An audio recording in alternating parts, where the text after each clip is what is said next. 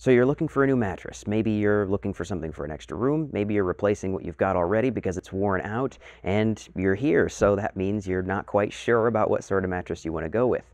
And that's all right. In this video, we're going to be talking about innerspring mattresses and why they might be one of the best choices for you.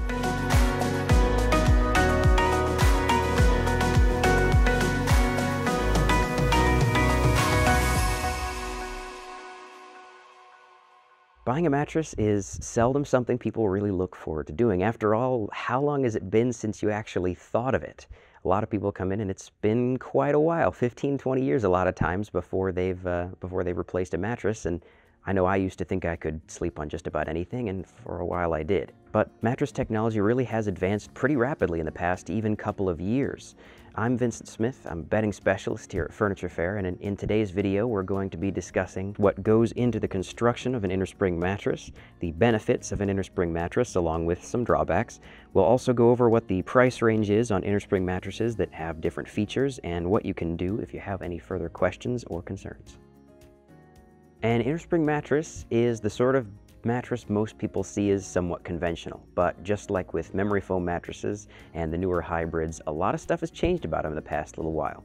A good place to start is with the construction. At the bottom, an innerspring mattress has a layer of springs, or a pack of springs as they're often called, which forms a core. Up from the support system, which consists of the springs, is a buffer. This usually consists of a layer of memory foam. Sometimes it's more than one. It's usually just a singular layer of a denser memory foam. The purpose of this is to sort of buffer the springs against the comfort layers at the top. This makes sure that you're not sleeping right on top of the springs, not something you want. Oftentimes, when mattresses have two layers of memory foam that serve as a buffer, there is a layer of denser foam at the bottom and, like in a memory foam mattress, a layer of gel foam at the top. This layer of gel foam focuses a lot on pressure relief. It conforms to the shape of your body. Above this, there is a layer of batting or less dense foam. Batting is usually either a synthetic plant or animal fiber woven together to form a sort of breathable pad. Oftentimes, this is what you see under the top quilted layer or in the pillow top of an innerspring mattress. Standard wire springs have been used in mattresses for a very, very long time, and for good reason. They tend to offer very good support and pretty solid durability. The next kind of spring that you often find is wrapped wire spring. These are springs that consist of usually 3 wrapped together springs.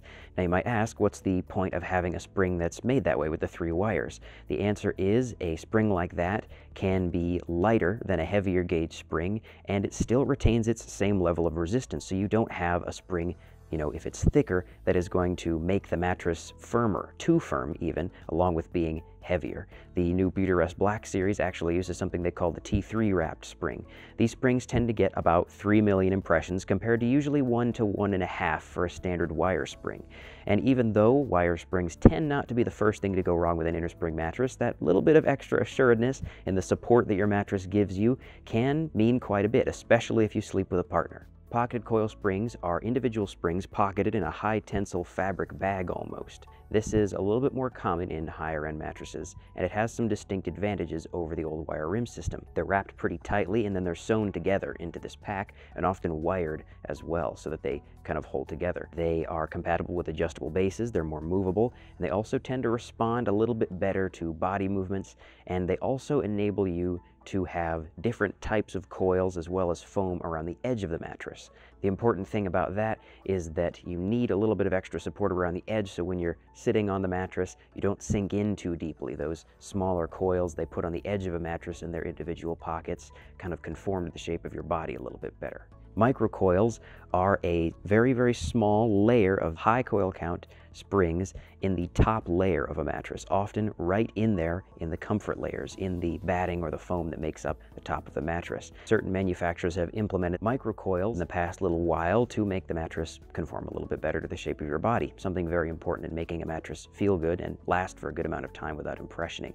You might ask, what's the point of having springs up there? We already have plenty down below. This is the surface area, you say, of a normal coil spring.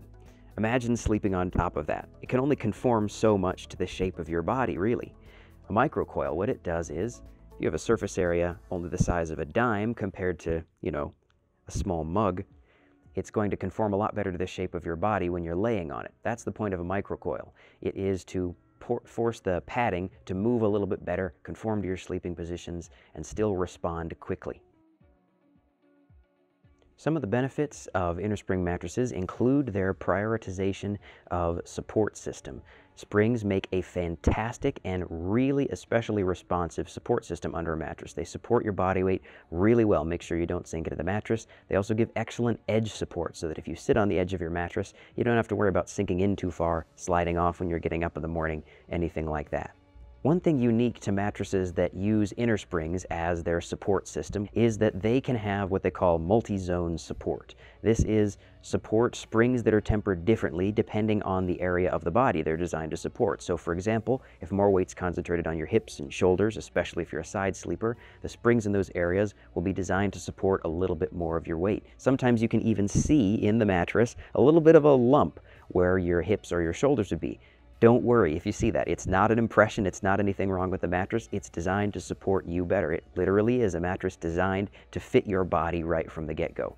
Not only is there the fact that most of these have a memory foam of some sort in there that lets that kind of quilted top conform a little bit better to your body shape, but these quilted tops are especially breathable, even more so than the cooling memory foam, because a lot of times the foam and the padding that's used in the top is some sort of fiber. They've woven it into some sort of fiber that air can move through very easily. Innerspring mattresses are excellent for hot sleepers. Innerspring mattresses have been in development for a long time. Technically since, early 1900s, even before that, even a lot of the time.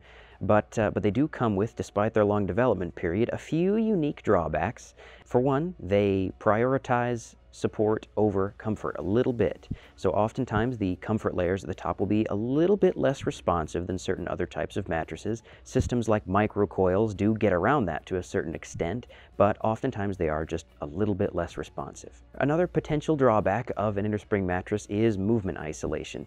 If you've ever slept with a partner, you know that if they roll over at night, it can create those sort of mini earthquakes. And that is something that is pretty unique to an innerspring mattress. Because they have that very, very responsive support system, it's going to respond to someone else moving on the bed. Like I mentioned earlier, innerspring mattresses have been in development for a long time, over 100 years. They really have done their homework when it comes to making a good mattress, and so there really aren't too many unique drawbacks to an innerspring mattress, really just ways that they compare more or less favorably to other mattress types. The price range for innerspring mattresses varies quite a bit, but one of the most important things to consider is the way that the inner springs are actually packaged, whether they're pocketed, like I was mentioning earlier, sewn together in a sort of pack in that high tensile fabric, or whether they rely on a metallic rim around the outside to support them. Oftentimes, mattresses in the sort of $300 to $500 range tend to rely on that rim, and they have a unique drawback of not being compatible with adjustable bases, so be sure to pay attention to that. At around the $1,500 range, you'll start to find mattresses that have higher coil count. They'll start to go up a little bit. That'll give you that more responsive support we were talking about. Up from there, there are a few mattresses even that have the microcoil system we were talking about. Those tend to be closer to the $2,000 range for those microcoils, but they do offer a lot more responsive support. They conform a little bit better to the shape of your body. They don't rely quite as much on the support system to give you that. Oftentimes, a nicer mattress will have a little bit higher coil count, and just like we were talking about with the microcoils, if you have more smaller coils, they'll conform to the shape of your body well, while still offering that really movement responsive, sleeping position responsive support. If you have any further questions about innerspring mattresses, maybe something we didn't cover in today's video, feel free to call into one of our 11 locations or use live chat to speak with one of our online sales consultants. You can also set up an appointment with one of our bedding specialists at one of our locations where we can fit you to a mattress that works right for you. Here we've got our bed match machine that we can use to fit a mattress specifically to you. It's like I was saying earlier, a mattress that fits you best is going to be the one that lasts the longest, give you the support that felt good in the showroom for the longest amount of time. Well, that's all I got. I'll see you in the next one.